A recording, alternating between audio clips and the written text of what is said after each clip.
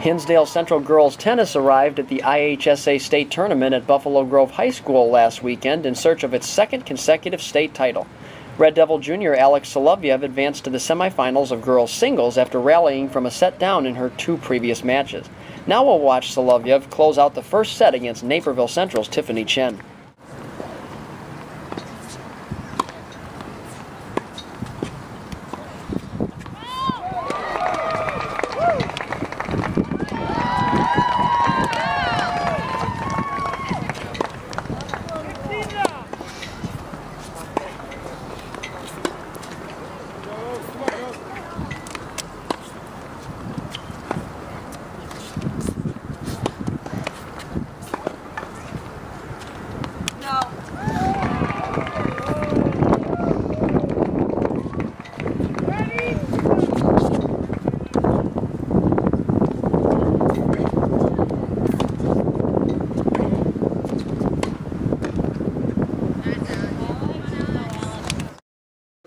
Solovyev continued to control play in the second set before arriving at match point.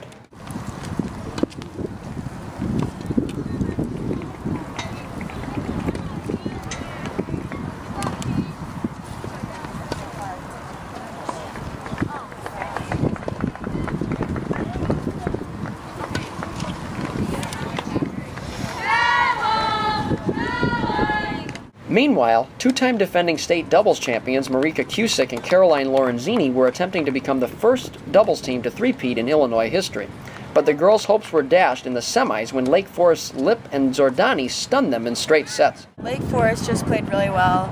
They were really consistent and really aggressive, and it was just a tough match for us. We knew that was going to be a really tough match, and Maddie Lip's a really strong player, just top of the group, so we knew that it was going to be really hard, and she improved herself. So. But Cusick and Lorenzini didn't stay down for long, rebounding with an impressive victory in the third-place match with Hinsdale Central principal Michael McGrory in attendance.